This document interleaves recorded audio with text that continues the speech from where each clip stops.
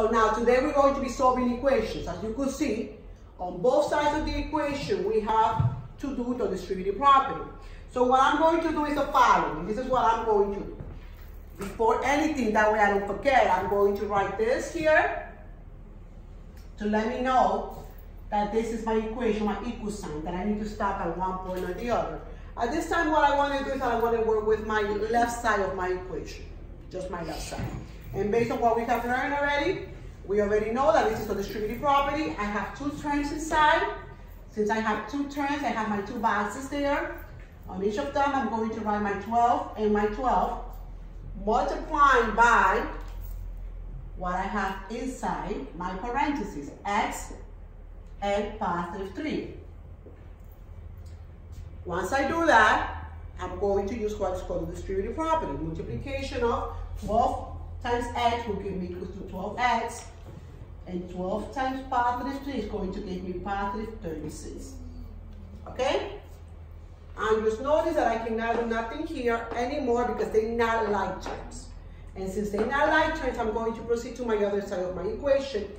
And of course, I cannot forget my equal sign. I'm going to continue with equal sign and equal sign. Now look what happens here on this side of the equation. I'm going to start again with my distributive property.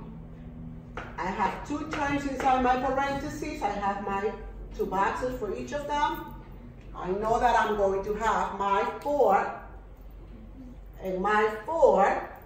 So I'm going to start now with what is inside my parentheses, x and positive 12.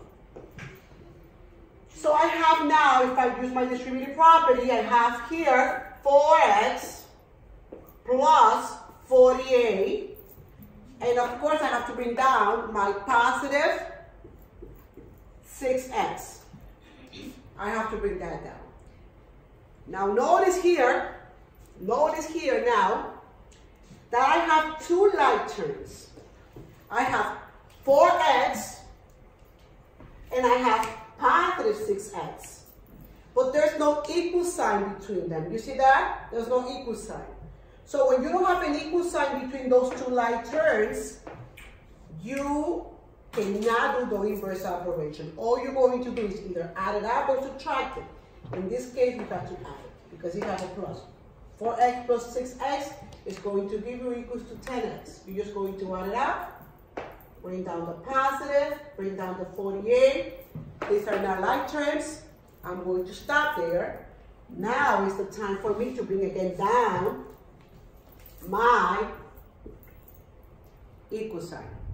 And I'm going to bring down from this side my 12x plus 36.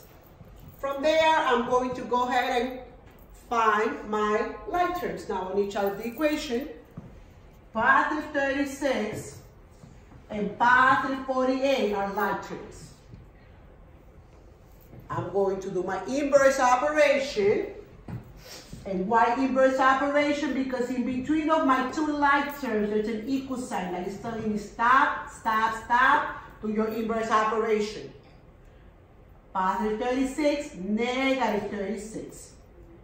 And negative 36. Inverse operation of positive, negative. Whatever I do to one side of the equation, I must do to the other side of the equation. This goes away. I have a 12x. Bring down my equals. 10x. Positive, because positive and negative, I know I have to subtract, but I have more of my 48. That will give me a 12. Okay? I still have like terms. Now this time, my like terms are 12x and 10x. And between those two like terms, I have this equal sign that is telling me stop, stop, stop, inverse operation. So I'm going to do my inverse operation, positive 10x, negative 10x, and negative 10x.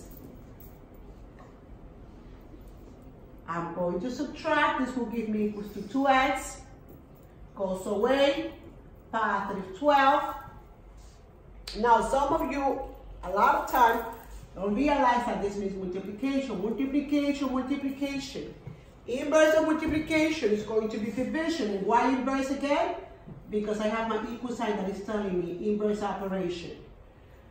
So inverse of multiplication, division, divided by 2 goes away.